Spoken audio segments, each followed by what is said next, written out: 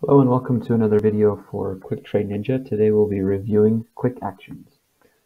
A custom quick action or a quick action is a tool that you can use to configure order entry and order management options.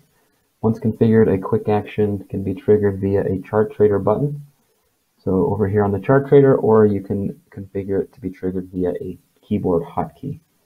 Really quick, let's just jump into an example. I won't cover all the options here because there are a lot, and you can view those on our documentation on our website. But you'll go to the indicators menu, find the Quick Trade Ninja folder, and click the Quick Action indicator.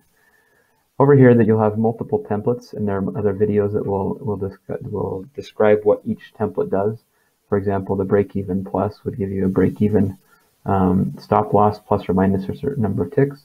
Today we'll stick with a quick action, custom quick action to show you some of the options. So first off, you need to tell the quick action which order you want to adjust or enter. So you have entry, stop, or target order, and these will be applied to the ATM stop and targets. The order action for entry would be buy or sell, and then what type of order is the market stop or limit.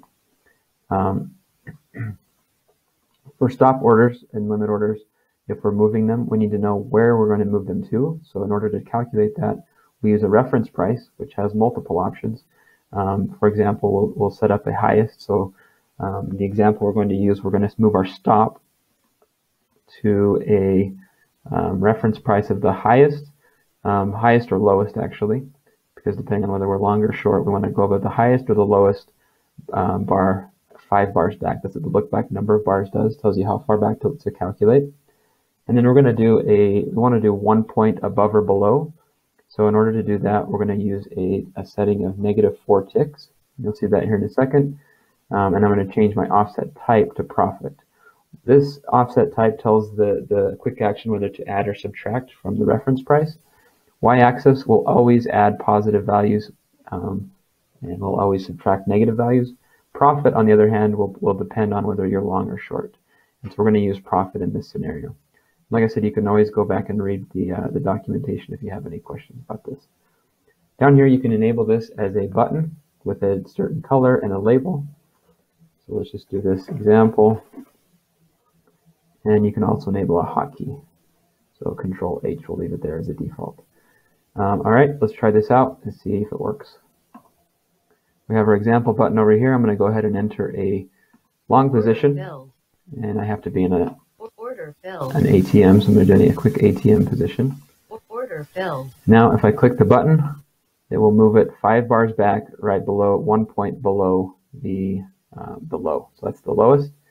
Now, if I'm in a short position and I click the button, it will do the same thing, go 5 bars back and move it 1 point above the highest.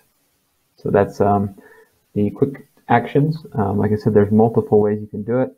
I'm going to just demonstrate as well with the Control H that we configured as the hotkey. I configured that, I pressed Control H, and it also moved our stop as we had it configured.